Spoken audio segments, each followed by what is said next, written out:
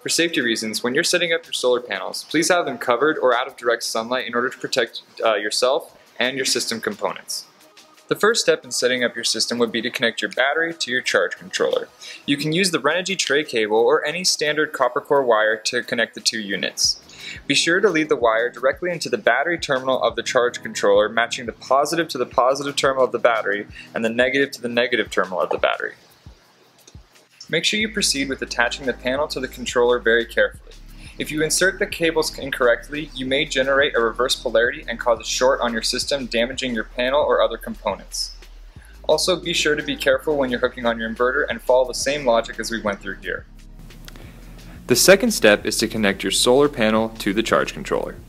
Renogy recommends that you first connect your adapter kit to your panel and then follow the positive or negative sign coming off of the panel's leads and match those with the positive and negative signs on the charge controller.